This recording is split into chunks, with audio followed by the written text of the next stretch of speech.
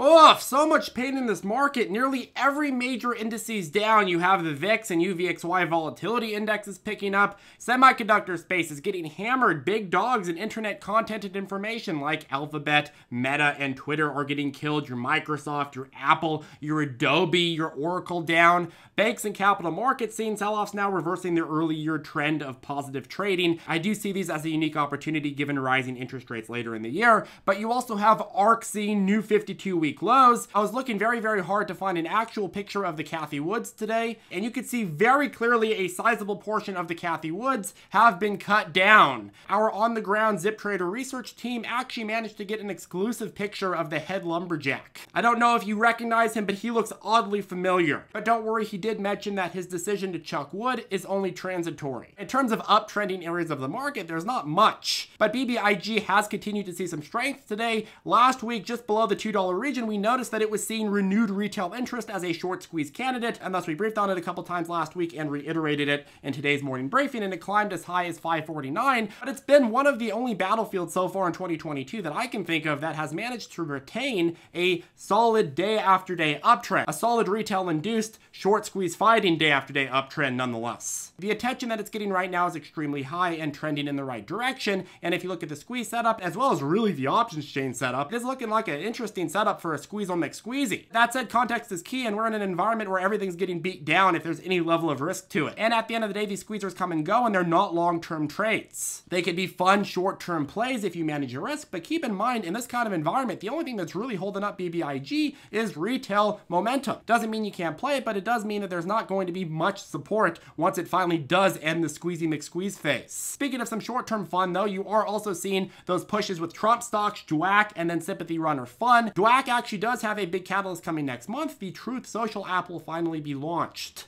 At least that's according to their plans. Of course, DWAC is going to merge with the Trump Media and Technology Group, and the Trump Media and Technology Group is going to get a ton more attention because of this Truth Social app launch. I would expect DWAC to see some positive inflows, at least on a short-term basis, when you get closer to that catalyst. Outside of that, we did finally get a win with SoFi. They reported in the after hours today that they got regulatory approval to become a national bank. We've been waiting for this for a heck of a while, and this approval means that they'll be able to lend at much more competitive rates and provide members with substantially better financial products as a whole. There is no shortage of not-so-fly SoFi bears saying that this wasn't going to happen, so this is a big, big win for the SoFi believers. That said, of course, it is a little bit bittersweet in that the multiple crunches hit SoFi so hard that even with this massive spike in the after hours, it's really only returned a few days of losses. But long-term company efforts to provide shareholders with more value will show up in the pricing. We gotta get through these damn macro issues. But anyways, besides a few squeeze style or meme momentum runners, we didn't really see much green today, and we haven't seen much green this year. It's another dirty, dirty, dirty day in the overall market. And I was reading the Wall Street Journal the other day, and they had a piece displaying data on the monthly net purchases of US equities by individual investors over the last couple of years, aka retail traders.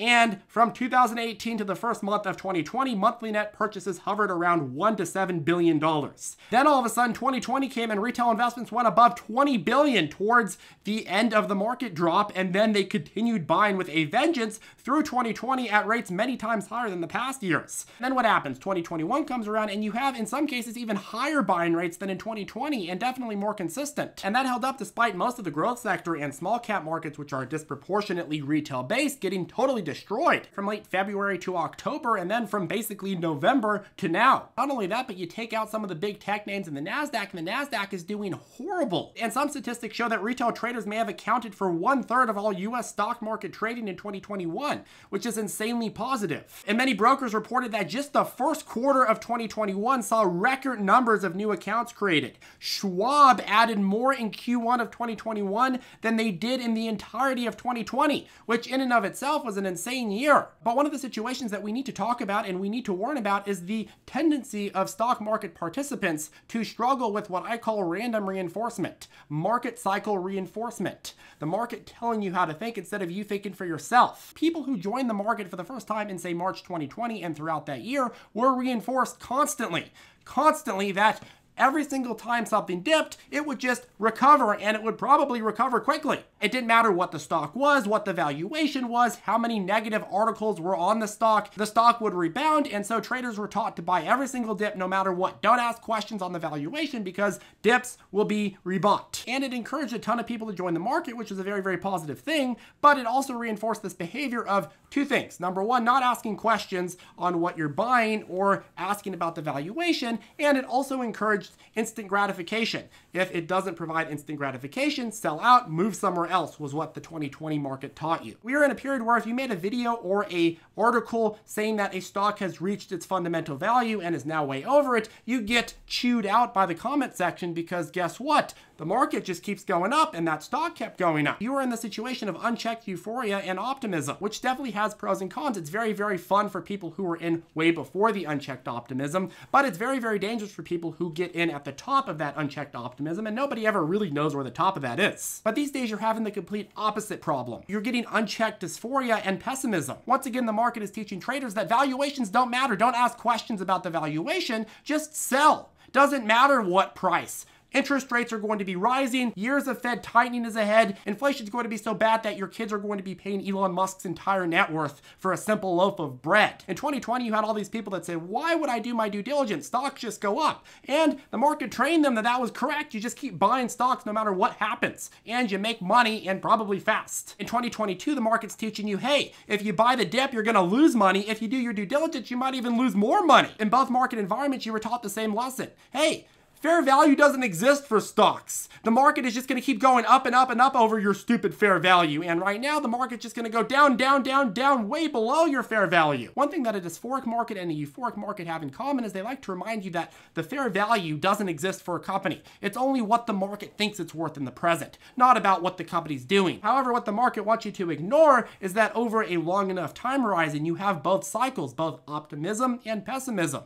And the fair value, if you're good at calculating that, is going to be the no BS answer to what your business model is worth, regardless of where the market is trading. And so if you buy it with a fair amount of wiggle room below your price target or your fair value estimate over a given time horizon, then you can play the cycles without worrying too much. But what tends to be the case, unfortunately, is that retail participation tends to expand at the highest pace during times where an asset class is at a new peak. Whether that's the small cap market, the big tech market, which we're seeing now start correcting, despite at the end of 2021 seeing a lot of retail rotate into that, it tends to be the case that the most amount of retail people are interested when they're at new peaks. Because they look at the prior chart and they say, okay, I see where the trend is heading, I'm going to buy in, and then if they're lucky, the trend will continue for a little bit, but eventually it ends up dipping again, and then most of the people get washed out and they never return to the market. But the issue is when you think really, really short-term time horizon, you totally ignore that cycles are normal, and we all know that cycles are normal. But the pain that you feel when you buy something at a price that you felt was right, and then it immediately dropped because of whatever catalyst, tells your emotional system that you're not meant for the market. You're a loser, you suck. It's also true that a lot of people disproportionately will look at only positive things when they're deciding to buy a stock, and then the minute it goes down, they'll look at only negative things. That way they can make up their mind and just have the research correlate with what they already decided. But the issue again is the market always switches from cycles of optimism to pessimism and then back and forth. And if you're somebody that just got involved in the stock market for the first time in the last couple of years, whether you started in early 2020 or in early 2021, you may have only seen only green, or you may have seen only red.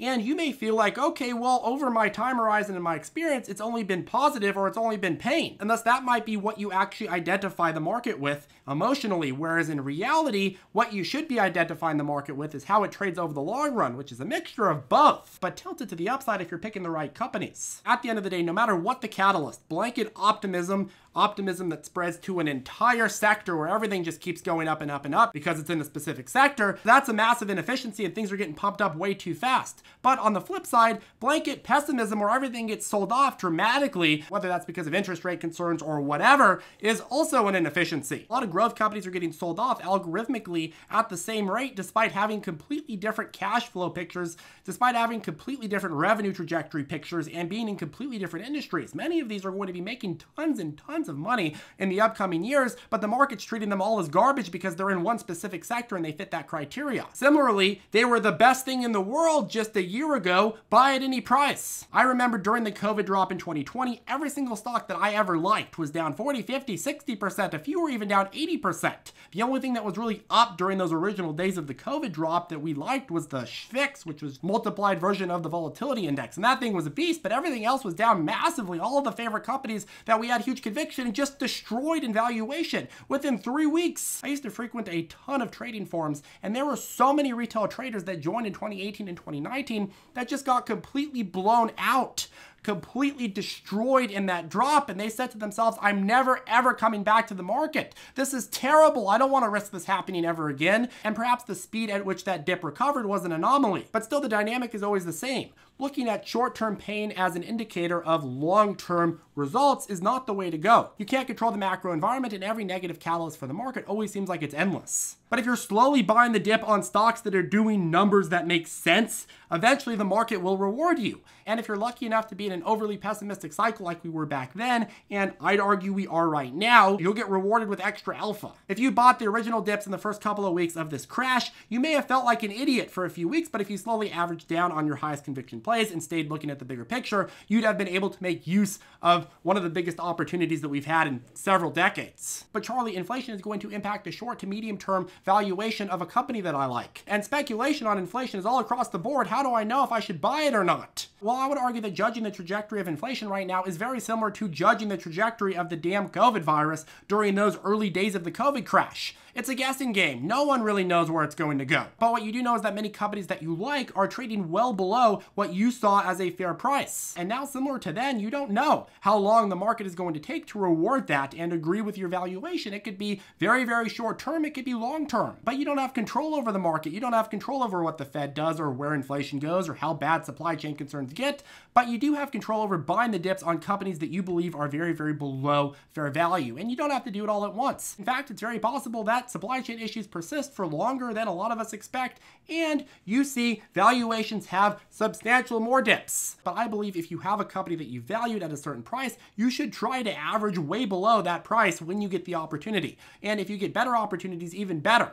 And if you feel reluctant to do that, that's fine, but you have to go back to your analysis on the companies that you're considering dip buying and reanalyze them, because if you're not confident buying them at below the price that you think they're worth, that means that you're not confident in your analysis. Some crashes are fast and painful, others are slow and painful. This one's a little bit more on the slow and painful side. But the biggest sell-offs always lead to another period of massive, massive opportunity. And that is something that I hope that a lot of new traders that may have been stuck in a really, really bad period of the market so far in their experience understand and are able to stick around to see. We don't know when that's going to be, but we do know that the best bet is making sure to understand that we have both positive and negative cycles, and in both, the market gets overly pushy in one direction or the other. And if you fall for that, you're going to get screwed on both sides. Anyways, that caps off this video. If you have any questions, feel free to reach out to us below or join us on ZipTrader Circle. If you'd like to learn how to trade with our step-by-step lessons, our private chat, our daily morning briefings, as well as our full price target list, I will put a link to ZipTrader you below. Make sure to hit that ravishing like button, and also don't forget to subscribe, and I'll see you in the next video.